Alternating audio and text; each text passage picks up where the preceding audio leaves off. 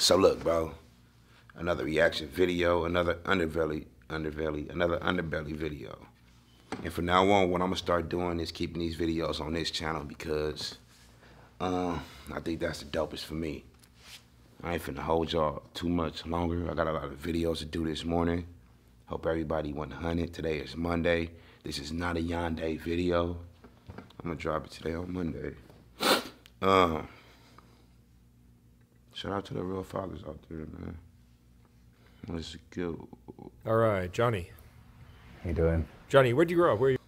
And it's another thing. When I do the underbelly videos, y'all kept telling me, do Johnny, do Johnny. Understand this. I went to underbelly and searched Johnny. It's like 3 or 4 Johnnies, bro. I hope this is the right one. I hope it is. Where are you from originally?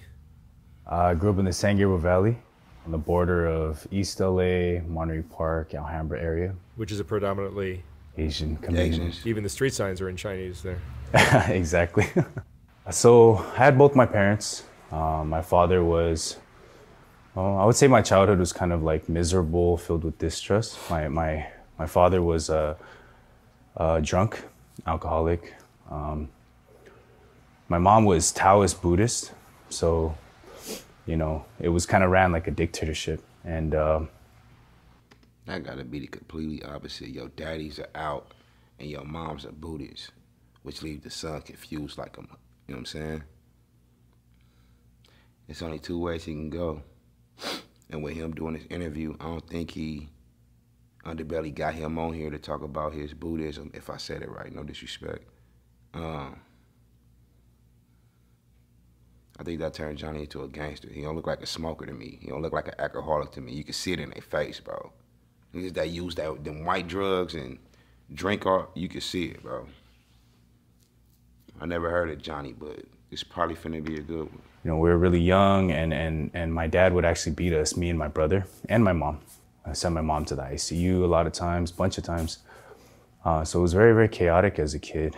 And I think, you know, grew up around that type of environment where there was gangs, drugs, violence. You know, we were low income, not stereotypical Asian, but we didn't really have much money. We grew up around a lot of Hispanics. There was a lot of culture shock as well. Our parents are immigrants, so they didn't really, you know how to fit in. So we kind of had to learn everything from the streets. You know, when I was young, I had a very peculiar mindset. I trusted in myself a lot. Hey, is the U.S. the most integrated country? For real, because I don't think that, mind you, I ain't never been out the country before, you know what I'm saying? Only watched it on TV, only watched it whatever. But when it comes to the UK, when it comes to Jamaica, bro, when it comes to Africa, when it comes to Dubai, when it comes to Mexico, when it comes to all these other countries, bro, I don't think they have every race to set up shop in said neighborhood, city, or country like they do in the U.S., specifically L.A. The Mexicans got their shit. The blacks got theirs. The whites got theirs. The Asians got theirs. You know what I'm saying? I think that's the beautiful thing about L.A., bro. I'm keeping it 100. You have to adapt or you're going to get smoked. Let's be real. Of course, they got racism out there or whatever the case. That shit happens. But if you want to move around, if you want to be somebody, you got to learn how to get along with everybody, bro. Or you're going to be a nobody. For real. Because I felt like I couldn't trust my parents. One time, you know, I was 10 years old and I got jumped for the first time. Had my backpack stolen, had my shoes taken. I went home and my father asked me, "Where's your backpack? Where's your stuff?" And I said, "You know, I got jumped by 4 Hispanics, you know?" And he didn't believe me. He thought that I threw away my backpack. He thought that I wasn't trying to do good in school. So he beat me after that. So yeah, I kind of went through a lot with the beatings and a lot of trauma. And so at the age of 12 years old, I actually joined a gang. I joined the Watchings, the Chinese triad type of gang out in that area, very big gang. So these are Asian gangs? Yes, a lot of Asian gangs out there. You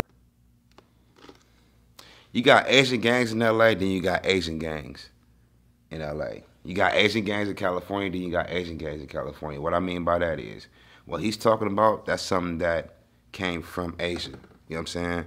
They not letting no blacks join. They ain't letting no white boys join. It's all, you know what I'm saying? And then you come to California, you hear about people like the Asian boys. That's what I mean, Asian gangs and Asian gangs. The Asian boys, they Crips, you know what I'm saying? They migrate around black people. Some of their own kind too, but they banging is way different. They basically on some family, we ain't letting nobody take over our territory. We the triads, bro. You in it till you dead types, whatever the case. The Asian boys, even though they from their country, they gang banging on the streets. They say enemies, they pop. These fools ain't sliding on no ops. I promise you, bro, gang is not slide. They move a little different. That's what I'm saying. If you up in LA, bro, you can't adapt. You're gonna die. Or be in the house, or be in jail. For real. Very incognito, hush-hush, tight-lip, but they do exist. And so I joined that at 12 years old. And a lot of people ask me, why would you join that? Why would you join a gang, at the age of 12? And a lot of people will say it's probably due to, you don't even know, their bro. broken home or a broken family or drugs or violence, just the environment. For me, when you 12 years old, bro, I don't care who you are. When you 12 years old, listen to me. I don't care what city, state, or country you in. When you 12 years old, you ain't got it in your mind, I'm going to join the gang because I come from a broken home. Bro, you just bad. It look appeasing. You want to get some money. They always eating. They never look like they starving. They always got a smile on your face. That's why you want to join the gang. You don't be like, I'm from a broken home. It be the reason and you don't know the reason. Meaning, yes, you join the gang because you from a broken home, but at 12 years old, you don't have the wherewithal to really dig down deep in yourself to be like, let me join them because what I need, I ain't getting it from home, so I'm going to try to get it from them type shit. You subconsciously join the gang because you were from a broken home. You don't do it purposely. You know what I'm saying?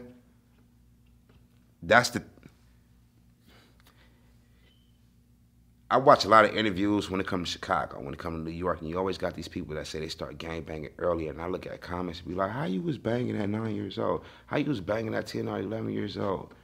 Y'all fools must live in Calabasas, bro. Boston somewhere, because I'm going to keep it real with you. Banging at 10 years old is a real thing. Banging at 11 to 12 years old is a real thing. For real, bro. And I'm talking about going to juvenile hall, carrying guns, sliding on enemies. You 13-year-old. Where you from over here? Now you squabbling the enemy that's 20 years old, bro. That's real life. Banging has no age. If somebody that's 24 years old see you on the corner and you 13 years old, it's okay for him to smoke you. That's law. Ain't nobody finna be like, bro, you killed the kid. No, he killed the enemy. He killed the op. I'm being real with you. Particularly, in my opinion, I noticed that it stemmed from trusting and believing myself. When I was young, I thought that if I did everything I wanted to do, I would be happy. So having fun, going out with gang members, stuff like that, I thought was really fun. And the things that I didn't want to do, such as, exercising, studying, doing homework, I didn't do because I thought if I did everything I wanted to do, I would be happy. And it's like that with most kids. That's why I got in trouble at a young age, bro. You never know what's good for you till you get older and really get on your own. Hold on one second. Let me get this lighter.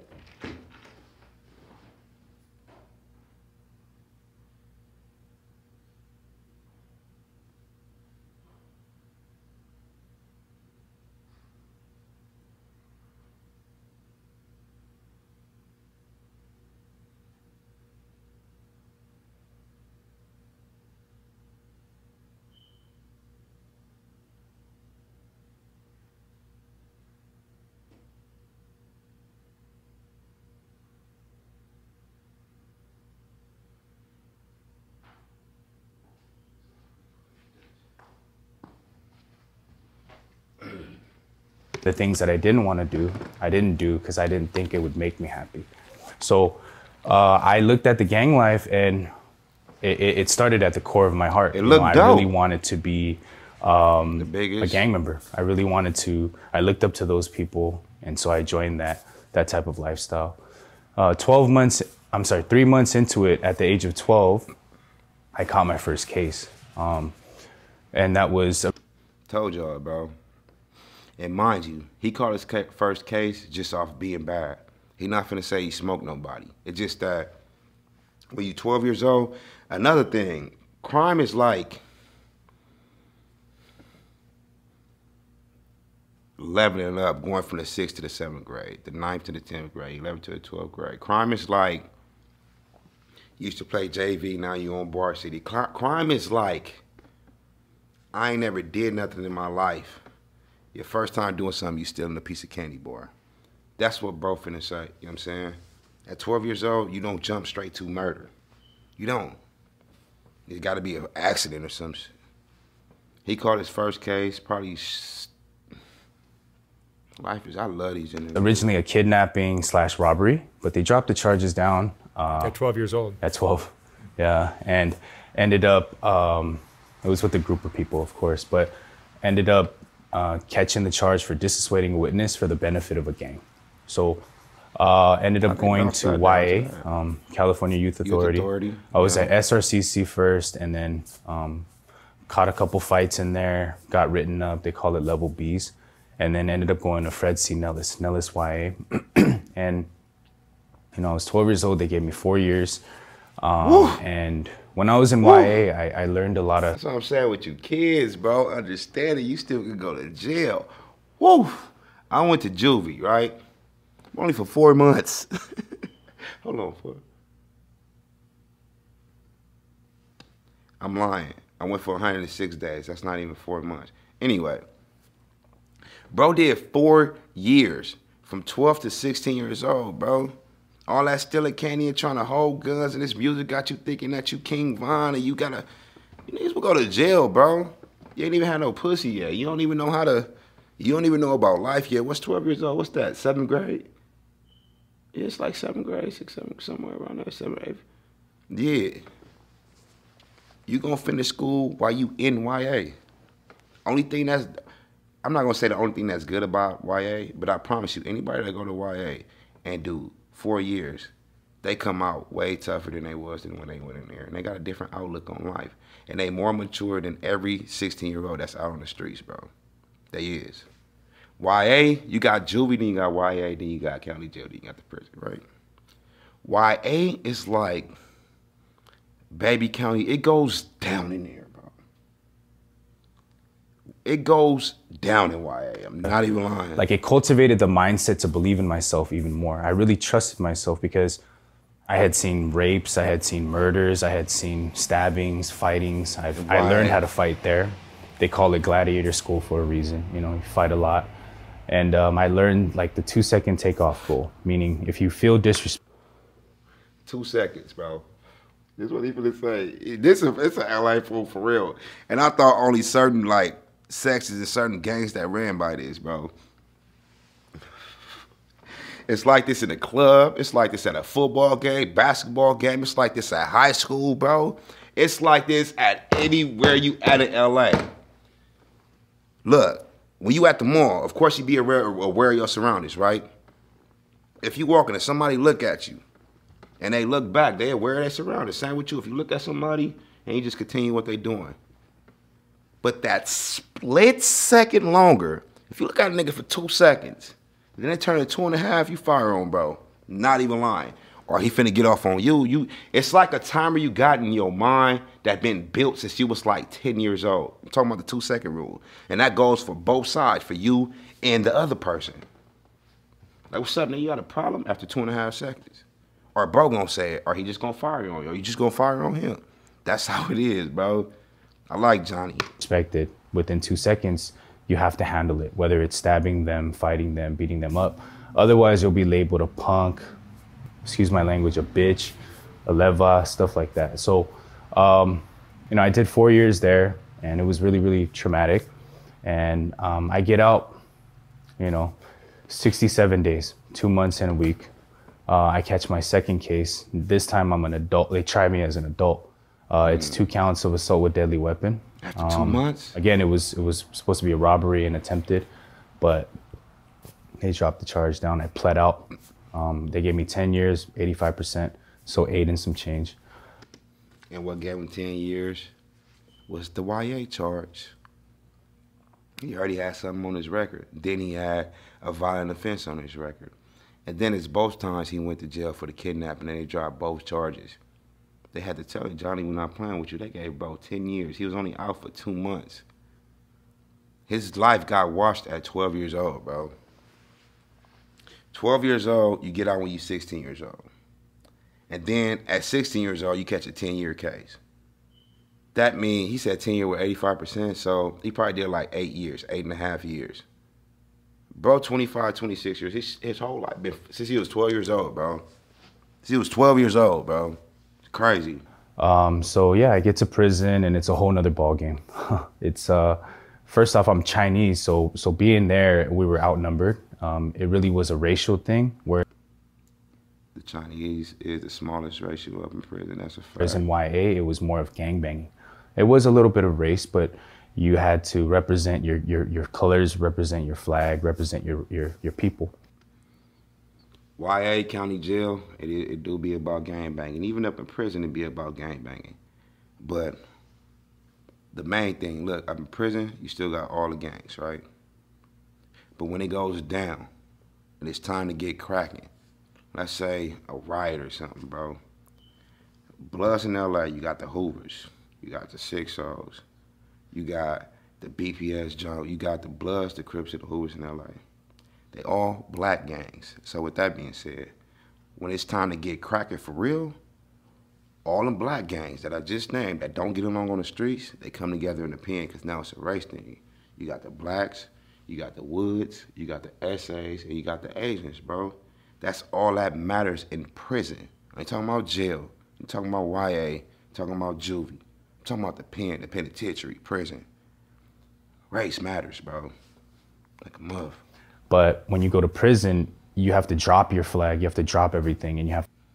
No, you don't. That right there is wrong, bro. He's speaking on actual gang colors by dropping your flag. That's not the case, bro. You don't have to drop your flag when you go to prison and just say, we're black, brother. No. Still up there banging. You still with the homies until something happen. You know what I'm saying? Up in prison, your enemies that's on the streets are still your enemies up in prison until a real riot kick off. You gotta come to represent the other car or the race, right? So in there, I had to calm down because I was a YA baby. I didn't know how to program. After about a year, I learned how to program the rules, the regulations, and everything. And a YA baby, a real I was LA able to really start to kind of function in prison. You know, I went through a lot of depression. So I had seen some counselors in there. You know, I'm just being honest. Like, I was able to get my GED. I was able to get anger management, counseling, and everything looked on the up. But there was one thing that I really couldn't get rid of, and it was this emptiness and this void I had felt inside of my heart. No matter what I did, I really couldn't overcome this emptiness and this void. And it didn't matter what I did. You know, I just always felt this sadness and feeling inadequate as a human being. And so, you know, some of the older homies, the people in there, the people who kind of like represent us, we usually look to them for advice. So one of the older guys, some old Chinese dude, he's like, bro, you should start reading, you know, and working out and kind of get your mind off of things, because he noticed that I was kind of like an overthinker. And so I started reading. I read the Quran in there front to back 3 times, read the Bible in there front to back 2 times. And you know, it didn't really do anything for me, honestly. So I'm not finna speak on that all the way about the Bible and all that types. But for me, bro, like, I live real life, just like y'all do. And when I say real life, I ain't saying that, oh, I had a tougher life than y'all or nothing like that, right? It's just that in my life, this real life that I live, growing up, bro, 9 times out of 10, growing up, when you first come home, your family is already a religion, whether it's Christian, Muslim, Jehovah's, you already have a religion you come home to. So of course, after a while, once you grow up, that's what you become. But for me, I'm not a gullible type of person, you know what I'm saying? the Bible just stopped making sense to me. It did. And it's just my opinion. A man walking on water, putting two different type of animals on a boat, somebody living up in the sky, and it just didn't make no sense to me, bro. You biting an apple, it just seemed like a good book to me. And everything that happened in my life, bro, oh God, this guy, he got, I felt like the only thing he had me on is me being alive, if it was real. People tell me, like, what's gonna happen when you die? Like, it's nobody that's alive died before, so how you know? And don't tell me you read this book, because it's, so I just stopped, like, nobody can't tell me nothing, man. I feel like it's a higher power, and nobody know who he is. And I'm set with that. That's exactly how I feel. How you gonna be living and go tell me what's gonna happen when I die? You ain't even died yet. You know what I'm saying? I get out after doing my stretch. I parole out of CRC Norco, and I meet my mom, you know, and she didn't really visit me much. She's an older lady. She didn't know how to navigate the correctional facilities and stuff like that, so she didn't really visit me. But I noticed a difference in my mom. You know, she had this this inner peace about her that I really didn't understand, because your son in jail. Mind you, she has not just me, but my brother, 2 kids in prison who were incarcerated. Right. My brother did also 12 years. And she was still married to my father, her husband, who was still an abusive, alcoholic person. She still lived in Section 8. She still had, you know, all that trauma and stuff like that. But she had no circumstances to be happy, but I realized that she was happier than I was, you know? And so I asked my mom, Mom, you in jail and she not? Why are you so happy? You know, what changed? And then she mentioned church. And at that time, honestly, it's like I rolled up the windows in the car. You know, I was like, I'm not trying to hear about that, Mom. I'm not. Right. I don't believe in God. We were raised Buddhist. I'm good. So she said, fair enough. You know, she didn't push. She didn't say anything. She just let me be. So as I got out, I had that heart that I wanted to still do better and do good. You know, I had lived my whole life doing bad things and following myself, trusting myself. Mm-hmm. So I wanted to get a job. I wanted to help my parents out, you know, and I tried to look for a job, but as a 2-strike felon with a violent crime, oh my God, that wasn't happening. You gotta be a YouTuber. I'm being real, but that's the thing about YouTube. YouTube save lives, bro. You got a record to do this. You got 2 strikes, a 2-strike felon, bro. The car wash not even fucking with you. You know what I'm saying? I wonder what bro doing now, because I can guarantee you, if it's a legal job, it's a job. They got jobs. It's a lot of places up in LA that got jobs to where they only hire felons, because they know that bro probably just messed up in his life once or twice. He got booked, and they give people a second chance. I don't care if you got the best resume from Harvard. If you're not a felon, they won't hire you. It's a grip of jobs out there in LA like that, bro. If he ain't working for one of them, I know for a fact that these Targets, the Walmarts, they look at you on paper, bro. They don't look at you in your face and talk to you. They'll see your paper and be like, nope, he a felon. He did what? He went to jail twice for murder? Don't even know that both times you did go to jail for murder is you smoked both the dudes that raped your sister and your mama. But they don't care. It just say you got 2 felons for murder. We not hiring him. Promise you, bro. They just read the... Man, I hate this country. I love it, but damn, man. But I applied for even like McDonald's, FedEx, UPS, all the places that they say they hire convicted felons. No, they don't. And I wasn't showing any love, honestly. Bro, that's a rumor. That's a rumor. These corporations are not these food chains and corporations are not. Bro, you can work at Towns Burger probably. You know what I'm saying? At Follows.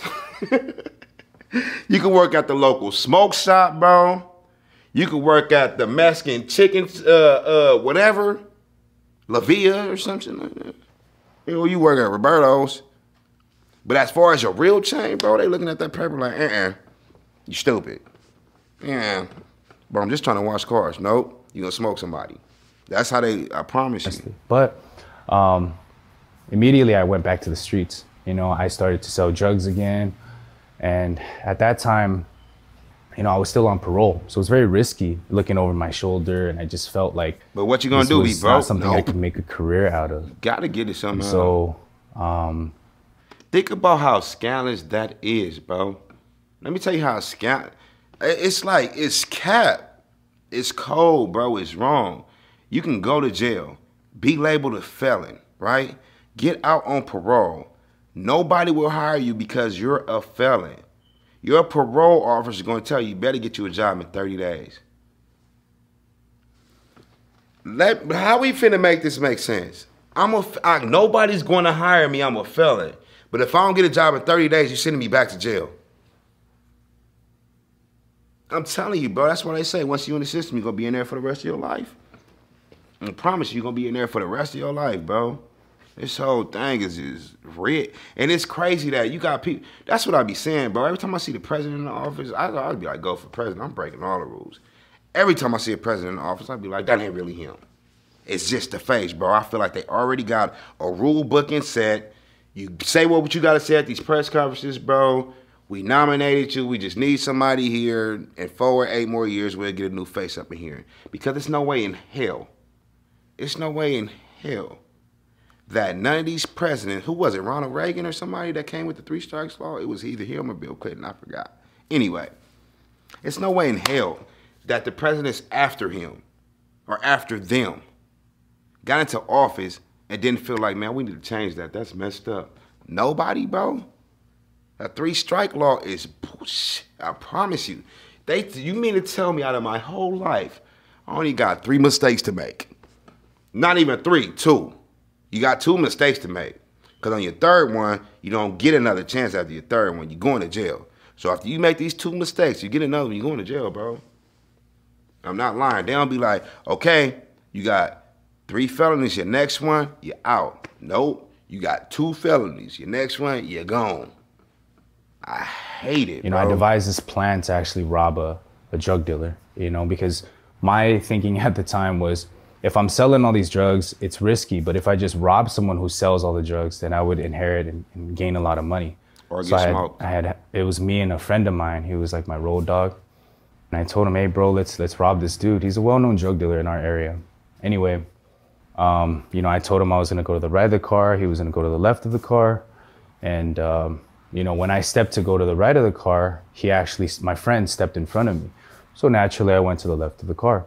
As I'm walking up on the driver's side of the car, I hear 3 gunshots, and when it rang out, I actually assumed initially that it was my friend who shot the dude. I was like, damn, you didn't even give him a chance. Well, right. Whatever, it is what it is. We'll roll with the punches. We're very cold like that. But actually the car sped off and I realized it was my friend that had gotten shot. Mm-hmm. And his friend took them 3 bullets for me. For some reason, his friend didn't listen, bro, and go to the left side of that car. He stepped in front of me. And that's what happens. You know what I'm saying? I love this fool interview. He was just laying there. I remember vividly, like, the sounds, the noise that he was making. And gargling. He was dying. And there I'm holding him, and he died in my arms, And, yeah, so every time I think about that, I get a little emotional, but... I feel like it's your fault. That moment was very pivotal in my life because I had thought about it, like, that was supposed to be me.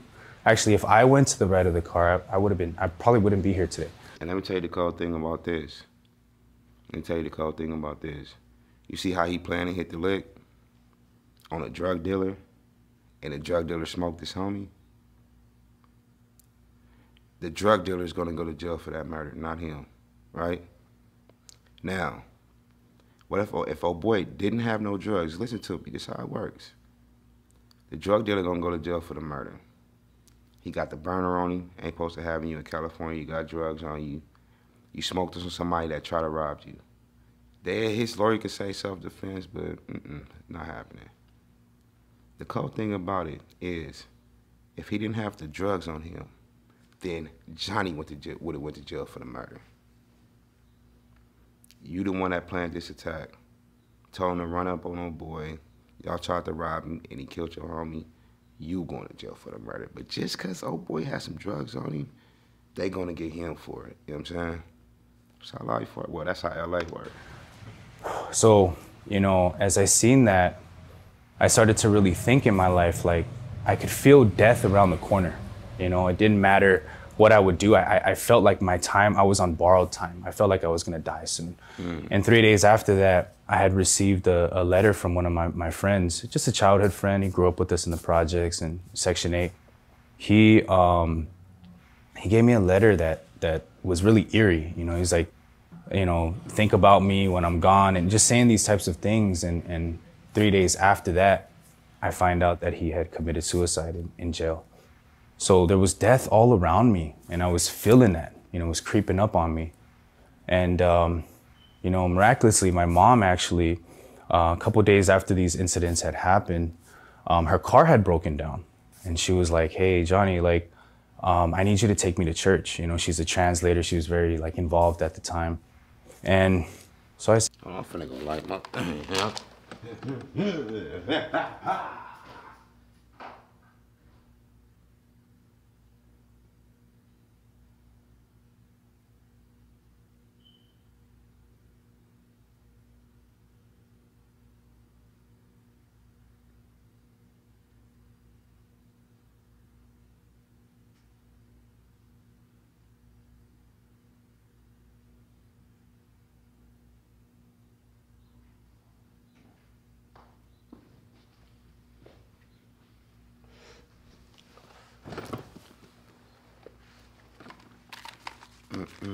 yeah, there's no harm in that. You know, I want to help mom out. You know, I done spent all my life, you know, being bad to her, so I wanted to treat her well. So I took her to the church, but I told her very specifically, I don't want to be I'm not going evangelized. in. I don't want to talk to the pastor. Yeah. And so when I get there, I remember this pastor runs out, and he's like, hey, John. Underbelly, get some soundproof on your windows, or close the window, or move this to the next room, because every interview we hear them cars on the street. That was a Honda Civic that drove by, bro. Tell me. But no, that's what moms try to do, bro. And it's understandable. You can't fault them for it. You they baby. They up in church no matter how many times you say you don't want to go, no matter how you can say you cool a million times, they going to keep on trying to get you. You they baby. You only want right for them, bro. And if you feel like God did wonder for you, of course you want him to do wonder for your kids. Johnny, you know, good to see you, and why don't you come on in for some food, you know? And they had made like some black bean noodles. And that's actually my favorite dish. You know, I love eating black bean noodles. For those Asian Sundong people out there who know what I'm talking about. Black bean noodles. Bro, I love Chinese, Asian, and Japanese food. I ain't never seen no black bean noodles. What is it, beans floating in water? What is black bean noodles? Is the bean in a noodle form? You know how you get the bean? It's like this, but you could probably stretch it to like a skinny noodle. And you put it in the water. I ain't never seen no black bean noodles. It's like a delicacy for us. You know, I grew up eating that stuff, so I was like, what's the harm in eating? You know, but I told the pastor, I don't want to hear about God. I don't believe in God. That's how they get you. Et cetera, et cetera. So we get there, and I remember he sits down, and after we finish eating, he asks me two questions that really kind of shocked me. You know, he said, are you a sinner? And do you know what sin is? And at that time, I felt a little angry, to be honest, because I felt like that was a loaded question. Like, who's not a sinner? You know, we're all born imperfect. We're all flawed as human beings. We've all made, you know, bad decisions in our life and stuff like that. So I kind of got mad, and I told him, yeah, of course. And he said, so what do you think about sin? And I said, well, sin is when you do something bad, and then, you know, you go against God, or you know, shoot people, stab people, you know, lie to people. That's a sin. And he said, not so. And that was the first time that it kind of like, he shook my world upside down. I was like, what do you mean? You know, this is kind of... This what didn't get me about the whole sin thing. Like I told you, I used to be into it. It's not like I was like this forever. Where it's no sin greater than the other. So therefore, stealing something is just like killing someone. You know what I'm saying? But the only thing I don't get about it, bro, it was just messing my mind up. You mean to tell me I could just keep on stealing and keep doing bad and I can ask God to forgive me for my sins and I'll be all right? Jesus died for your sins. He died on the cross and whoopty whoop whoop whoop. That makes zero sense to me, bro. So basically you telling me I got to get out of jail free card every time I do something. Then you got pastors that been sinning their whole life and they up there, bro, preaching to the crowd, preaching to the church. You supposed to listen to this nigga? He asked for God forgiveness, but how we know God forgave him? God could have been like, nope, and he still got up here preaching to us. How do we know if God forgave you or not? Because people will tell you that God loves you and he will never be mad at you, bro. He's going to forgive everything. I don't think that's the case. I don't think he ain't really on no, like, he not soft like that, bro. It's fools in hell right now. You know what I'm saying? I bet you any kind of money, if hell exists and the people that's up in hell right now, they didn't ask for forgiveness before and God was like, nope. And that's why they down there. Why is there a hell if God forgives you for your sin, if he died for your sins? This is something I don't get. The reason I don't get is, another thing I don't get is why is there a divorce when it comes to marriage? Who made up divorce? Marriage should be forever. Shouldn't be no such thing as divorce. If it was up in the Bible that said if you get married, you gotta, I don't know, bro. I just don't rock with it. I just don't rock with it. Sex out of wedlock, having kids out of wedlock. Come on, man. The best people in the world was raised and created by single people, single parents. You know what I'm saying? I don't get it, man. Weird, because that's what I always get it, learned. but I Even just though I won't live my wasn't Bible by it. Christian, Catholic, or anything like that, I knew that doing bad things it's a no-no. You know, you don't do that. But he explained to me that sin was actually twofold. The first thing is it's trusting yourself above the word of God. So trusting yourself more than God, that's what sin is. And number two, it was inheritance. You know, I'm going to the stove every time I got to spark this. But trusting myself more than God is a sin. It's crazy to me, bro. It's crazy. It's crazy, bro.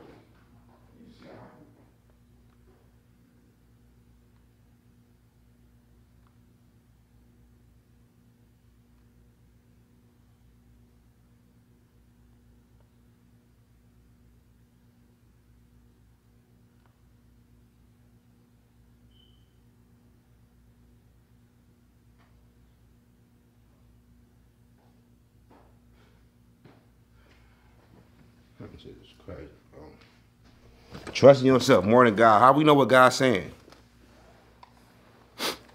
You trust yourself more than God, that's a sin. What else you got to say? So bro? he explained to me the analogy of you're Chinese. You didn't choose to be Chinese. You were Right. born that way. Your father was Chinese, his father was Chinese, etc. It was passed down. Likewise with sin, it wasn't that you did anything wrong, but your father, Adam was evil, he was sinful, and then it passed down to us. So we were born as sinners. And at that time, it really made sense to me because my son. So if you're a born sinner, why is there a hell? He said it makes sense to him, but it don't make sense to me, bro. Everybody want to say it's about. This is what I want y'all to answer in the comments. This is what I want y'all to answer, right? Listen, I'm about to give you two females in this situation, two old ladies in this situation, two regular females in this situation, okay? First female, single mom, 5 kids. She just got her check. She's back 3 months on rent, right? Somehow, her SSI check came in. She able to pay her rent because they was about to evict her and her 5 kids tomorrow, bro. Like, for real, they didn't give her notices. They didn't give her passes. We can let you stay 2 more weeks. We need that rent. She finally get the money for the rent, right? SSI check, $3,000. Her rent, $2,099. She got enough, bro. She take the check. She about to go to the bank and cash it. After her, my bad. She on her way to the bank to cash it. She get there. She cash it. After she cash it, she's on her way to the rental office to pay her rent. But on her way to the rental office, she lose the $3,000, right? Gone. Now she about to get evicted. She just got it. She been praying for it, yada, yada. She got it. She cast it. She lost it.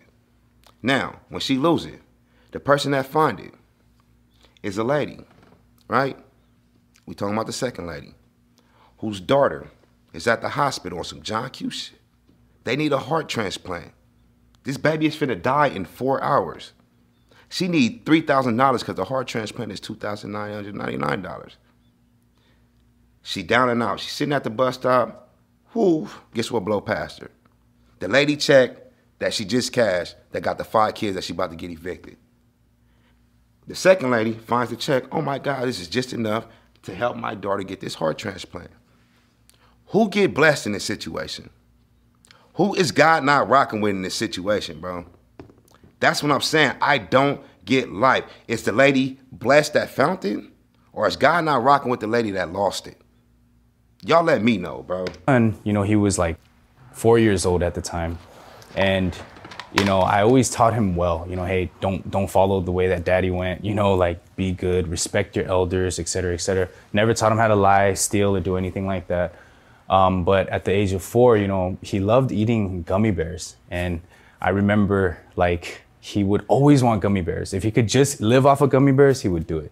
But with the veggies, you know, I told him you have to eat veggies first and then you can eat some gummy bears. But I would see him trying to hide the veggies, trying to take it to the little potty and throwing it in there. And, you know, who taught him that, you know? And he even got to a point where he would steal the gummy bears. He would scoot the little stool over, climb on top, reach at the top of the cabinet, pull out the gummy bears. And I caught him red-handed. I'm like, what are you doing one day? And he was like, nothing, Dad, nothing, you know? So who taught him that? I never taught him any of that evil stuff, but it was part of him. And it was something that was actually normal for him. Is he talking, I walked out, but is he trying to say his kid is a born sinner too and he was... For kids to rebel. And then he used the analogy of an apple tree, which really put it in perspective. He said, when you look at the seeds of an apple, where are the apples? But if you plant it, as it grows, it'll only produce apples. No matter how hard it tries, it cannot produce oranges or mangoes. Likewise, when you look at a baby, where's the sin? It's very cute, it's From loving, Adam. but as it grows, as it matures, all you see is sin. They start to, you know, lie, they start to cheat, steal, they can even murder, you know? And so when I saw that... I don't think that's a sin. I think that's just part of being a human, bro. That's part of being a human. Like, we do that we want to do. You can call it a sin or not, but if I'm attracted to women, I'm gonna have sex with both of them, bro. If I ain't got the money and my kids can't eat, I'ma steal this food. Like, this is just a part of being human. I promise y'all, God and laws to me come hand in hand. You steal, you go to jail. You steal, you go to hell. You kill, you go to jail. You kill, you go to... It keeps the world straight. Imagine this world without God and laws. Bro, it'd be like the purge out here. We wouldn't have no cars. We wouldn't have no clothes, bro. Everybody be trying to break in your house. Right now, you look out the window, there'd be smoke on this block, a fire on this block, people shooting down the street. God and laws is good for the world, bro. That's what I feel. I know a lot of y'all real religious ghosts, you tripping. I'm just telling y'all me. I'm just telling y'all me. It really made a lot of sense to me as a person. And I was able to see that, oh, we're just being normal. It's not that I did bad things and then I became a sinner. No, I was born flawed. I was born imperfect. And he had mentioned, you're an imperfect person trying to produce perfect results. Of course you're gonna fall short. So that's why I had emptiness and depression and loneliness inside of my heart, because he was showing me that it wasn't these surface level things, but it was at the core of the heart, because everything is rooted in the heart, right? Everything came from the center. Pastor did his job. He turned I was trying to basically put a Band-Aid, like, oh, I had anger, so I take anger management. No, if you peel back the layers of an onion, you'll realize that you'll get to the root of it, which was sin produces everything. Everything this nigga had going on with his life, that was a sin. The pastor had an analogy for it. And he made him get the picture. He made him get the picture. Said, I be trying to get my son, bro. You give him analogies, it work. You can't, hey, bro, stop being bad and just go finish doing your thing. Now you get bad, it get worse. You get badder. When you get badder, you can go to jail, son. You can get smoked for this. You can get, you know what I'm saying? Gotta give him analogies for And I it. started to realize, oh, I was looking at it from a wrong perspective. So he said, it's okay, you know, and then he used the analogy of like a car. And he Told was you these saying that analogies. there's a braking system in the car and it must overcome the accelerator. Otherwise, you know, if the accelerator overcomes the brake. Different strokes for different folks. Bro knew how to get to him. His mama, mind you, he said he dropped his mama off at church. His mama is deeply in the church. His mama told that pastor about everything her son going through. How he been in jail, how he a gangbanger and all this. She like, I'm gonna get him up here one time. Please just talk. I'm telling you. You go to a church, bro.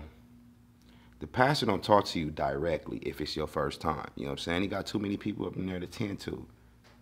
He specifically made a mission to tell. He knew Johnny was coming up there, bro. I promise you. He said, hey, just come in and get some food real quick. Captain. We will crash, right?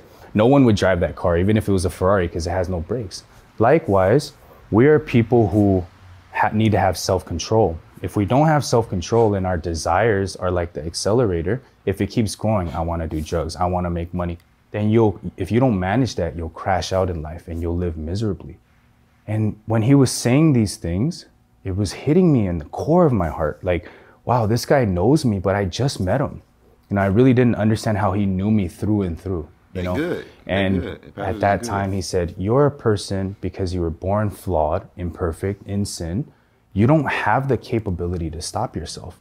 And so you need something else to help you.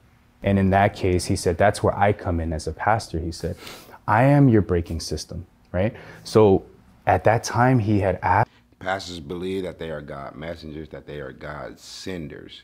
Therefore, their whole mission is to turn everybody that they can.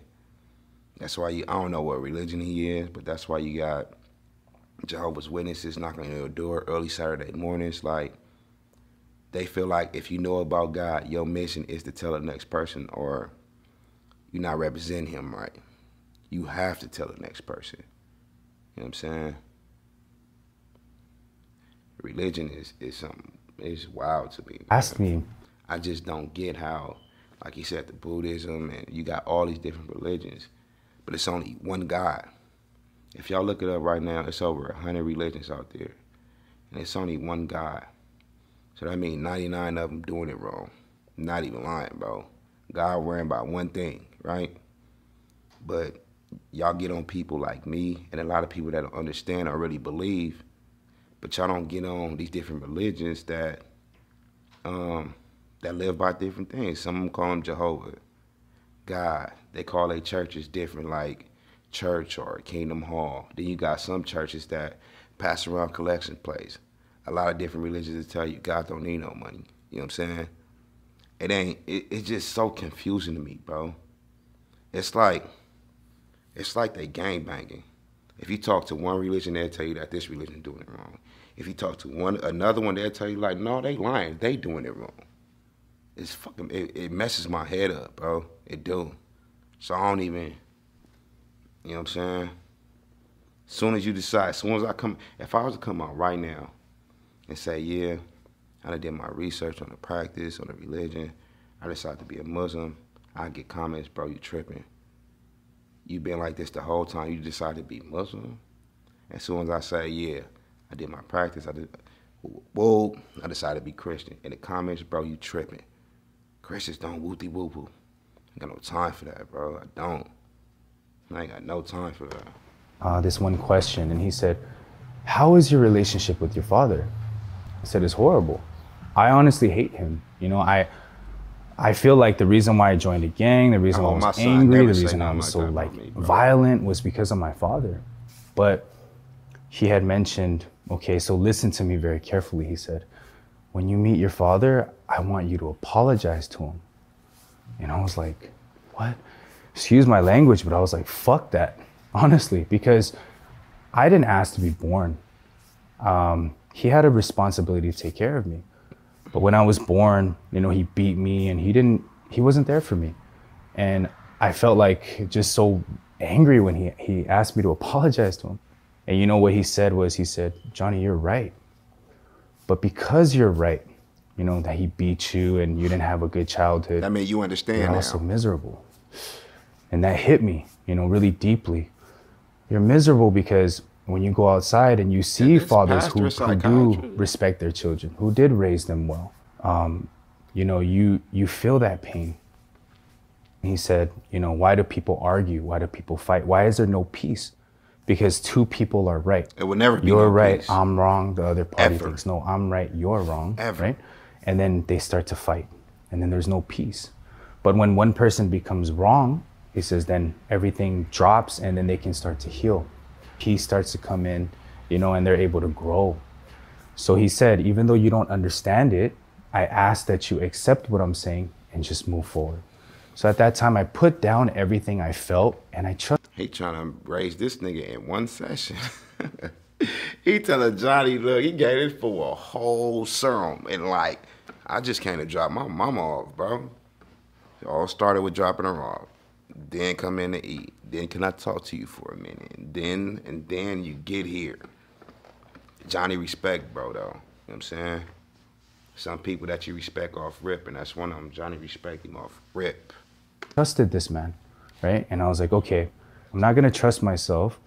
Let me see what he says and let me just try it out. You know, what's the harm in trying it out? So I call my father and it's such an awkward phone call. I haven't talked to him for years. And I say, hey dad, it's Johnny. He's like, who? Like, it's your son. He's like, oh. And the first thing out of his mouth, I remember vividly, was, Johnny better than me, bro. Johnny better than me. My pops got life in prison, right? He went to life. He got life when I was 10 years old for a murder. For the longest, calling periodically, but I didn't care. And then it became a while, from when I was 16 till I was 19 years old. I ain't talked to bro one time, so I'm like, fuck that nigga. You know what I'm saying? He better call me. I ain't finna call him. I'm his son. But he in jail, dude. Nah. My mama, my grandma, my aunties like, I don't care, bro. You can pick up the phone. I know about jail. Back then, it was the green dot, the JPay. You know what I'm saying? You could tell this nigga. Wasn't getting nothing. Finally called me 2 days after my 20th birthday. I want to first start off by saying, I'm sorry, yada, yada, yada. I don't want to hear none of this shit, bro. At all. In my mind, I'm just like, right then and there. It's my pops, you know what I'm saying? Right then and there. I was like, as soon as he said that, I'm like, this fool keep on calling me with this. I might forgive him, but I hope he don't think I'm some buster ass, like, to go ahead and be like, oh, you sorry for real? All right, for sure, pops, with you, He did. He kept doing it over and over and over. So that's how I made it, my relationship back with my pops when I was 20. But it was fuck him for a while, bro. It was fucking for a while. When I told y'all I was in juvie, it was when I went to juvie, right? It was a time, at that time, me, my mama, and my daddy was in jail at the same time. That's some ratchet shit. I swear to God on my life, bro. Me, my mama, and my daddy was in jail at the same time, bro. I couldn't call nobody. But my auntie, she used to always have, she used to be like, your mama gonna call. So this back then with the house phones. You know what I'm saying? And the little chirps and all that. Your mama gonna call at 3 o'clock. Make sure you call. I'm gonna put you on three-way. And whoop-de-whoop-whoop. Or she'd tell me to call my cousin. My cousin used to have the phone with the church phone, hold the church phone. It was crazy, bro. It was crazy. But my pops never went to that to try to talk to me while I was in jail. My mama was in jail, was trying to talk to me like a mother. Like when my son could tell him calling him. This time. I don't have any money for you. And I was like, you know, I got a little angry, you know, and I don't need your money, but kind of simmered down. And I was like, you know, Dad, I just want to talk to you. It's really urgent. I need to speak to you about something. I said, okay.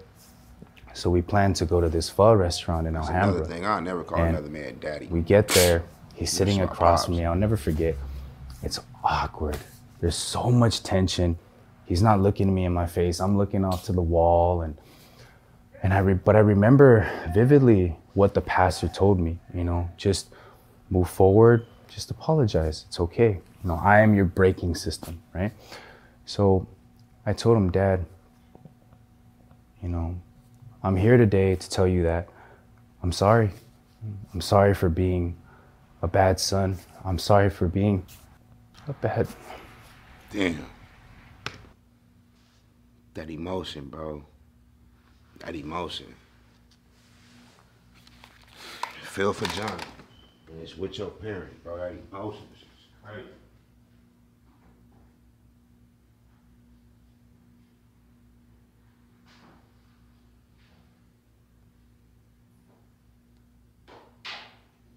I dropped a video yesterday on my channel called OG Ghost, right?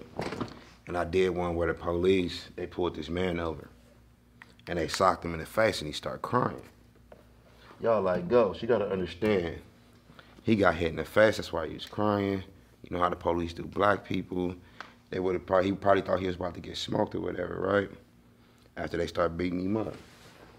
And I was telling y'all that physical pain, the way I grew up, you don't let another man see you weak. When you get punched on, bro, it's up to you to cry or not. Yes, it hurts, but it's up to you to show the emotion, physically. You know what I'm saying?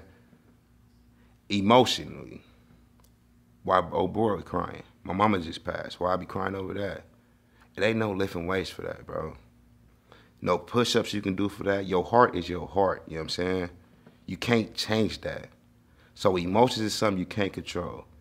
When a grown man cry emotionally, respect it. He got a heart. But if a grown man cry because another grown man punched him or choked him out, that's what I was raised not to do. Never show no weakness, you know what I'm saying? And that's how I live. I don't care if I get jumped, bro, shot, whatever. Yes, it hurt. But crying, bro, y'all probably think it's just how I'm not a cry. I'm not for to cry, bro. Not off no physical pain. I'm sorry. I'm sorry. When y'all be seeing these movies and hear how people get tortured, whatever the case, it look like the worst of the worst. They be screaming, it hurt. But if y'all go back to that video, to be crying and weeping like he was, bro, over these white people socking him in the face was crazy to me. Lawsuit, cool. Yeah, he got that. Y'all just don't get what I'm trying to say, bro. Hold on, let me fix it. Yeah. Y'all just wasn't getting what I was trying to say at the time. Sorry. No need to be sorry, big I'm bro. sorry that I wasn't there for you, that I didn't help, and I didn't live up to your standards. And then my father actually... Start crying. He started crying. Mm-hmm. He said, no, I'm sorry. I'm sorry that I was a bad father. I'm sorry I didn't give you a good childhood, and I'm sorry I couldn't control my drinking, and that you had to suffer because of that. Addiction is real. You know? That's why I keep on saying, when I say addiction is real, I don't think I'm better than it. I don't think I'm better than nobody. I tell y'all that a million times over and over. I got an addictive personality. If I like it, I'm on it. You know what I'm saying? When it comes to clothes, if I like it, I'm going to get a lot of it. When it comes to jewelry, if I like it, I'm going to get a lot of it. I start boxing. I love it. I can't stop. I'm addicted to it. Same way with the trees, bro. With that being said, the reason why I ain't tried no hard drugs like no coke or nothing else, I don't feel like I'm better than nobody. If I did, y'all wouldn't have had DJ Ghost. He wouldn't have existed. I would have been a crackhead. That's all I would have wanted. I promise y'all. I've been hearing at the highest, immaculate, bro. It's one of the best 15 minutes of your life. I like to have a good time. I love to feel good. But I see what that do to people. I'm not trying that. And I know how I am. I will be a crackhead, bro. I'm not lying to y'all. I will be on that day and night to keep on chasing it because I love to feel good. I love a good feeling. His pops was addicted to alcohol. And when you're addicted to something, that comes over everything you own, and you love, bro, it becomes number one priority. Look up addiction. That's why you can't really clown addicts like that. You can't really look up the word addiction, bro. That's why I never touched it. I never touched it. 20 years of pain, anger, frustration. It was crushed. We hugged it out. And now we have a great relationship. Due to the pastor. And when I said that about pastors and God, mind you, it's nothing wrong with it. You know what I'm saying? Right now, if you got evicted, what you gonna do? Pray. Your mom got cancer, what you gonna do? Pray. Your car got impounded, you gonna pray, you help you. If God wasn't around, bro, what you gonna do? Just stare at the wall? Like I do? Or just say, I'm gonna get through this. Prayer, God, it's good for the world, bro. It is. I'm just telling y'all how I feel about it. But it's good. It gives people peace. It let people relax. Like everything is eventually gonna be all right. God got me. This was supposed to happen. This is life. He got a bigger plan for me. I heard that so many times. My son got shot, but God got a bigger plan for me. Like, what the fuck? It's no way in hell. My daughter would get hit by a car, and I say, God makes no mistakes. It was supposed to, please. Yeah. At my mama's funeral, I was so mad. I was like, fuck God. I said it on the podium, on her soul, on my kid's heartbeat. Went up there, gave my speech, and said it, bro. That's how hard I was for my mama. I eventually apologized at the repast to my grandma and my aunties because they real Christians, you know what I'm saying? But that's how I felt. You know, and I didn't realize I said it in front of them. I didn't realize I said it inside of a church. But the only thing that I was at peace was because my mama know how I felt about religion. You know what I'm saying? She do. And I know a lot of y'all say it was wrong, and I agree with it. I got too many people in my life that I love that love God. It was wrong to say that, but my emotions couldn't stop it. I keep telling y'all that emotion, bro. You can't stop that. I was up there crying, giving my speech, bro, in front of 200 people. I did not care. You finna hear this. My mom was literally laying in a casket a fucking foot away from me, bro. You know what I'm saying? That shit was different. Looking with her beautiful ass. My mama look cute dead. Nails done, hair was popping, had her in the with the they put a little smile on her face and shit. If life go to plan, you're supposed to bury your mom. Your mom not supposed to bury the kids, bro. All that was just going through my mind, just trying to deal with it, trying to deal with it. Trying to prepare myself for the funeral after she passed. Got 2 weeks till, we got 9 days till, we got 4 days till, we got 1 day till. Now let me see all the fat motherfuckers coming up in here that know my mama didn't like them. Let me see that I know they didn't like my mama. I'm talking about friends, I'm talking about family, nigga. I'm being real, I'm just off that, bro. A lot of y'all don't know, and it's my first time saying it. Last Friday, my grandma just died, right? And it's just crazy to me. Her at my mama funeral, literally, my mom made a year on February 6th. My grandma died a day after Valentine's Day, February 15th. So basically a year later, she's gone. Life is crazy to me, bro. I hate it. I think about it. So I would have been off myself, man. If I had never followed what the pastor said, if I never trusted him and I trusted myself, if I tried to understand and wrap my head around it, if I held my own righteousness, I would have never experienced this. At the core of my heart, Pastor was dissecting it and fixing it from the inside out. And when I seen that, I was so thankful. Wow, this pastor, he knows something that I don't know. For the first time in my life, I didn't trust what I saw and what I felt. I left it in the hands of someone who was better than me, who knew God, who lived happier than me, who was more peaceful than me. And when I was connected to that, I was able to overcome everything. I see my father every week now. We go out to eat, and all we talk about is happiness, and we're able to rekindle everything. And I never preached the gospel to my dad. I never told him about God. I just showed him, hey, you know, I'm happy, Dad, and I love you. And that love really overcame everything, you know. So, you know, Forgiveness. yeah, forgiveness. And it wasn't like I wanted to, but when I connected to something, you know, that was stronger than me, like my pastor, I was able to stay out of prison. I was able to kick the drugs. I was on meth and ecstasy and His pastor was his big homie.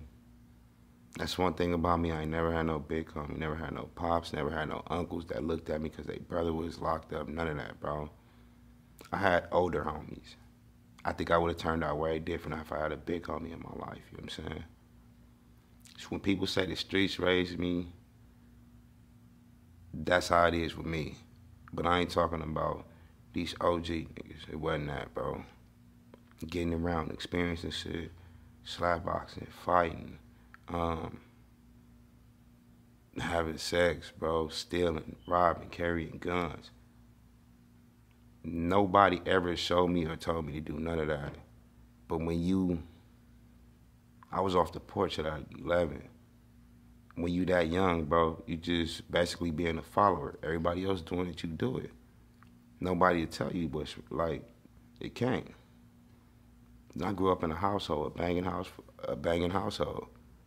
My daddy and my mama was bangers, bro. If you live with somebody, it's only for so long you can hide it till you start picking up on what they doing. Thought that shit was cool. You see it at school. Go to my cousin's house, they do it. Go to my auntie's house, they doing it. That's just how it was, bro. It wasn't his pastor was his big homie. And he didn't find no big homie till he became an adult. Today, nobody can big homie me. When it comes to YouTube, when it comes to entertaining, I'm open to a mentor, you know what I'm saying? But that boat itself for me ever in my life having a big homie, bro. Ever. coke. It wasn't that I did anything myself. I didn't even want the help. You know, a lot of people were on Skid Row and they talk about homelessness. Oh, the problem is homelessness. Well, if you peel that back, it could be mental issues, mental health. If you peel that back, it could be, you know, drugs and whatnot. But the truth is, it's at the core of the heart. Just lost his family. I believe it's sin. And if you don't get rid of that aspect, then that begets everything else. It produces everything else. So I liken it to like the analogy of cancer. Say I have cancer. See, I don't like that how he's saying the pastor was. The root of it is sin, sin, sin. You're going to sin the rest of your life even when you don't want to, bro. I promise you. You can be all about God, but if you see somebody that's dressed stupid or whatever, you would laugh at it. Let's keep it 100. If you see somebody that did something like trip and fell when they was running to the bus stop, a lady that's probably like 55 years old, overrest, she trying to run and she fall, you laughing at it. Let's be 100. You see a female you like and you end up having sex with her, that's a sin. Talking about people is a sin. Smoking weed is a sin. Swearing, meaning cussing, that's a sin, bro. Drinking alcohol is a sin.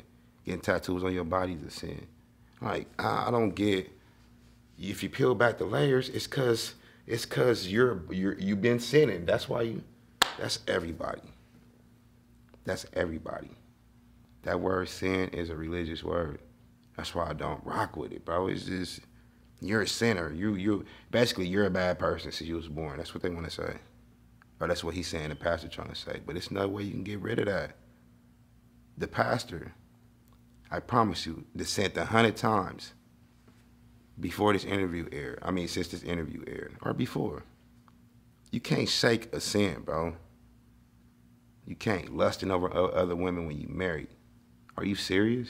I'm a man. I don't care if I've been married to the same woman for 1 year or 15 years. If a woman walk by with the body I like and she's naked, I'm looking. Probably get a little aroused. That's men. But in the Bible, that's lusting. You're not supposed to think like that. You have a wife. No. I didn't even know I looked. I'm a man. I automatically looks. It's a naked woman right here, bro. I don't get it. And if I'm losing my hair and if I'm losing weight, Well, if I put a wig on and I just eat and fatten up, it doesn't get rid of the cancer.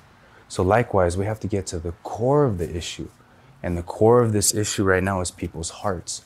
Their self-worth is completely gone. When the pastor planted hope inside of my heart, it casted everything out. He never said, don't do this, stop doing drugs, stop gaming. He never told me that. He didn't give me a dime, you know. What he gave was hope inside of my heart. And when that happened, we naturally dropped everything else that was hopeless. I clinged on to drugs because I thought that that was my hope. I clinged on to my gang because that was my hope at the time. But when God showed me another perspective, he talked about the pastor God. now. You know, he talked about Jesus, and he said, why do you think that People, God showed me this, God did that, God did this. I've been homeless before. No, tell me this. If y'all right now, bro, right? You've been homeless on the corner for 20 years. Listen to me. Putting in job applications, trying to get you an apartment, nothing worked. You just got you an income tax check. It's gone. You just hit the lottery. Somebody stole all your money. You've been living under the bridge, under the freeway for 20 years. On your 21st year, you get an apartment. Is that God? God looked out for me. Thank God. Well, where was bro the last 20 years? I think people give God too much credit, bro. That wasn't God. You just got approved. You know what I'm saying? They had a unit open. Somebody quit their job last night, and they was like, what's up with old boy that come up here all the time? Because if you're going to give God the credit that 1 year for giving you that apartment, bro, you got to give him the credit for keeping you homeless under that freeway for 20 years. Y'all be giving him too much credit, bro. I honestly feel, like I said, I think it's a higher up. Nobody know who he is. And I honestly feel, if you born here, it's on you to do what you want to do, bro. When you die, your spirit's released, and then it's the afterlife, which nobody know what it is, but they'll tell you what it is, even though they never died before. But being real. So you head off to the afterlife. That's what I think. But as far as God up here picking favorites, God made them rich and you poor, no. They worked harder than you. That's all that is, bro. You're lazy. I don't think he playing favorites like that, bro. Got wars. These different races up here just kill. I don't think so. Hurricane Katrina, all these babies dying. Come on, man.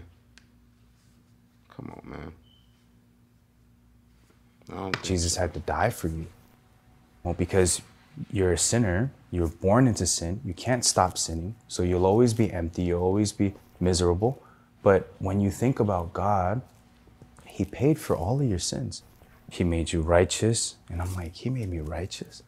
Like, I'm a sinner, I remember my sins. And he said, well, God doesn't remember them. Hebrews 10:17, it says, and their sins and iniquities will I remember no more. So he said, you have a choice to make, Johnny. Are you going to trust? If God don't remember sins, why when you die, and they say the reason you went to hell because you've been living in sin? But how I thought he remembered everything, bro. How God don't remember sin when he thought of the word, or he thought of the consequence? What the fuck? Did he say that or am I trying? Remember them. Hebrews 10, sinner, I remember my sins. And he said, well, God doesn't remember them. Hebrews 10:17, it says, and their sins and iniquities will I remember no more. So he said, you have a choice to make, Johnny. Are you going to trust what you think and what you feel, which is constantly changing? It's like the ocean, high tide, low tide. 1 minute I love this woman. Next minute we argue and fight. I hate her. I'm telling her to get out of my house. That's a Am relationship. I going to trust this heart that constantly changes? 1 minute I make a determination. I throw all of my pipes away. I'm not going to do drugs. Next minute I'm rummaging through the trash again, picking it all up. Am I going to trust something that constantly changes? And he told me, if something is constantly changing, if a person says one thing and does another, he's a liar. So would you trust his heart that lies to you? Or are you going to trust the word of God that never changes? No matter what, God died for you. He perfected you. He made you holy. And do change. That's why they got all these different Bibles, bro. Not one Bible is the same. That's what I'm saying. It all depends on what religion. Because somebody watching this right now and be like, this fool Johnny need help. somebody from a religion right now, and Johnny, they be like, he need help because ain't none of this true. And then Johnny can say that about them. You believe in what you believe in, bro. You believe in what you believe in. Past, present, and future I believe sins in are my gone. mama. You know, and when I believed, I put, again, myself down and my thoughts down, and I trusted the word of God, that power became mine. And he likened it to the analogy of like a debt. Let's say, Mark, you know, I have $10,000 for you, and I say, let's go to Arizona, you know. In Phoenix, in 1 week, I'll give you $10,000. If you believe in me, if you trust what I say, you will make that trip and you'll go out there and you'll receive the 10,000. But let's say you don't believe in me. Johnny's a gang member. He's just a guest on Soft White Underbelly. I don't believe him. Even if I go to Arizona with $10,000, you will not receive the blessing, right? So it's important to where you put your beliefs in. People say, Lord is my savior. Well, what did he save you from? He saved you from your sins. So if he saved you from your sins and you still think you're a sinner, that must mean he failed, and he didn't. He says in the Bible that he's perfected us forever. It says in the Bible, bro, you can get a Bible at Walmart, and it's every other hotel room that you go to. So y'all mean since Jesus been alive that the Bible ain't been rewrote not one time? If it's real, the whole story is just pure cap to me, bro. Like I said, if we ain't got God and laws, then we living in the purge. It keeps the world sane. You know what I'm saying? It keeps the world sane. Ever, right? So when I was able to believe that core of my heart changed. I went from emptiness to having hope. Well, where do righteous people go? Righteous people go to heaven. I always thought I was going to die and go, maybe not to hell, but somewhere where evil people go, because I was an evil person. I did a lot of things that I'm not proud of. But, you know, as I had that hope that, hey, I don't have to live this way. This mind, this heart was deceiving me, telling me that I was, you know, not righteous, telling me that I was evil, you know. And when you live that lifestyle, you start to believe, well, I'm evil anyway, so excuse my language, but fuck it. I'm gonna do whatever I want, because your self-worth is gone. Your confidence gone. Everything is out the window. So, you know, what I'm doing nowadays is I'm going to prison, and I'm a prison minister, and I preach my testimony and this story to people, and it really... And I like he still dressed like that, bro. He a minister. I don't mock him. I said mock him. I don't knock him for that. You know what I'm saying? The pastor changed his life. And that's what I told y'all earlier when the pastor changed his life. As a pastor, you have to spread the word of God. You have to, as much as you can. They feel like that's their duty. He going to prison. He been there before. He know a lot of people up in there are sinners. They don't believe in God, so he went. I don't knock him for it. I don't. Really changes their lives, because everyone is telling people, hey, stop doing bad, stop doing evil. The problem is they're not understanding that trusting in themselves is the root of all evil, because we're flawed as human beings, right? And if we're flawed, we cannot produce perfect things. We actually can't produce good things. We can try, but at the end of the day, we feel this emptiness. And what I call it is this up and down lifestyle. You know, when you're really happy, you're on the up. But when you're sad, you crash. So you're happy, sad, happy, sad, happy, sad until you die. There is no real purpose inside of your life, you know, and that's something that people really resonate with, because I went through that. When I look at my life, I thought it was a curse. 12 years old in YA. Like, I'm not supposed to be here. I'm supposed to be dead. I'm supposed to be on the streets here with these people strung out. But as I see that God was leading my life, I see that it's such a blissful life. Why? Because I understand the people that these homeless people on the streets, they don't need money. They don't need, you know, clothes and all that, you know. They need the fixing and the renewal of the heart. And so, you know, that's really what I've been doing nowadays, is going to prisons and talking to you know, inmates and double lifers, people with LWOP, life without parole. And I don't tell them, hey, you need to change. Why did you murder people? You know, you need to make a decision. No, what I tell them is, do you know what God did for you? Do you know? Get at y'all on the next one, bro. I got a lot of videos to do. Shout out to Johnny, though. This was dope. 100.